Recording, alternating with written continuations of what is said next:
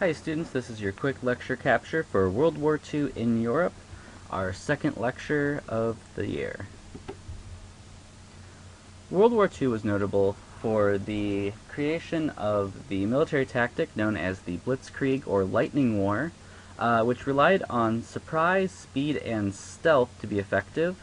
It was first utilized in Poland by Germany in 1939 when German Air Force first bombed the cities of Poland, followed by Germany's Panzer or tank units, which used their speed, mobility, and firepower to overcome the Polish resistance. And in less than a month, they had conquered Poland.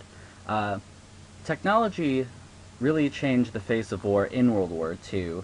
And this is a theme we'll see repeated throughout, and it is our big idea for this lecture, is the changing role of technology in war. The Battle of the Atlantic was important.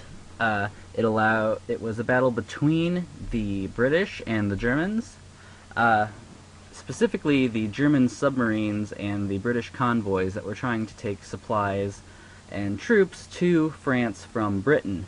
You'll notice that there is no date for this battle. It was ongoing throughout the war, with the Germans trying to sink as many convoys as they could, and the British laying mines in the North Atlantic Sea, trying to sink as many German submarines as they could, because of course, if they could contain Britain to the island, then they wouldn't be able to assist France. The other notable part of the Battle of the Atlantic was Alan Turing and the Enigma machine. The Enigma machine was a German coding machine that allowed the Germans to send secret messages without Allies being able to quickly decode them. Alan Turing was a philosopher, mathematician, and code breaker who lived in England and developed many of the theories that allowed the British to crack the Enigma code and ultimately succeed in the Battle of the Atlantic. I recommend that you investigate Alan Turing some more online, look into his biography. He's a very interesting scientist and is considered the father of computer science. The fall of France.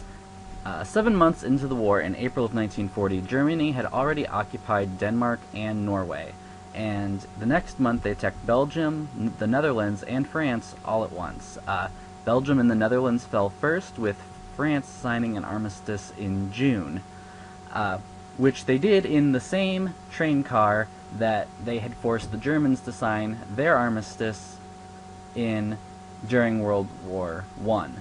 So for Hitler, this was a great moment of triumph, showing that he had truly reversed the fate of Germany in World War I. It was also at this point that Italy declared war on the Allied powers because they now felt they were safe from French troops, and they would be free to conquer smaller nations that they had political interests in.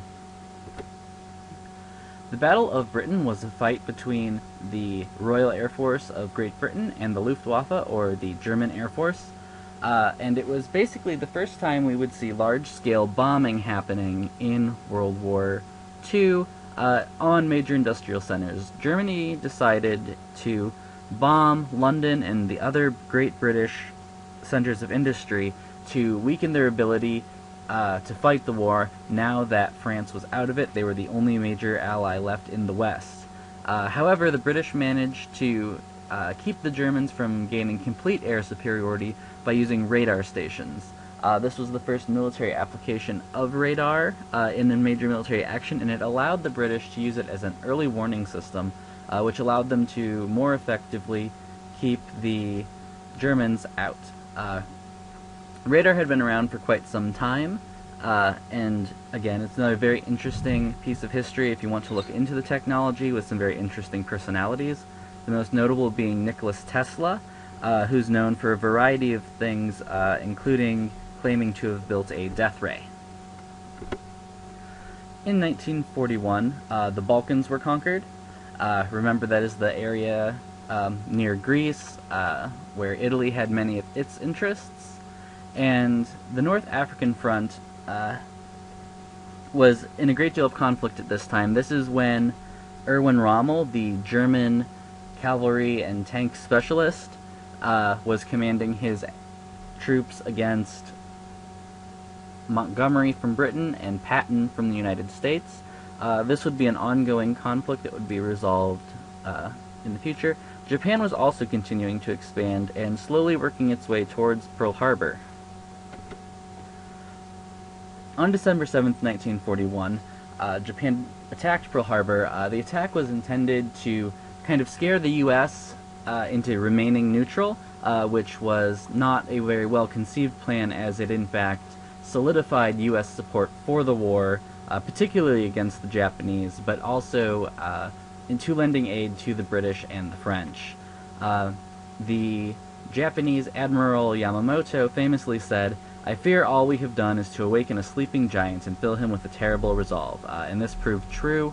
The attack on Pearl Harbor was a major moment in World War II in that it finally brought the U.S. into the war. First thing America did once it joined the war was to mobilize their economy.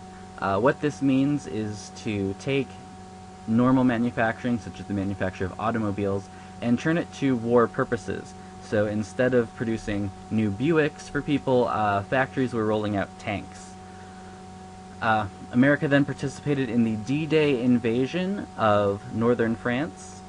This was a very successful military operation in which the remaining French army, the British, and the Americans, along with allies, invaded the northern beaches of France. They did this in one giant push to break through the German defensive lines that had been built along the northern coastlines. And they were ultimately successful, and this led to the liberation of France in the long term over the course of the next year. In Africa,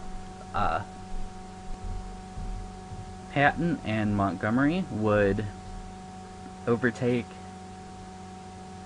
Rommel and defeat him rather soundly, and then they would both move into Italy, continuing and opening up a third front. Don't forget that there is a front on the Russian side, so it's the Russians on one side, the Americans and British in the west of France, and then the Americans and the British in Italy as well. And they defeat Italy and force them out of the war. Mussolini is captured and jailed, and after he is broken out of jail by Nazi sympathizers later, he is recaptured, executed, and hung in the city of Milan. This concludes your quick lecture. If you have any additional questions, please email me, see me after class, or ask your friends for the notes.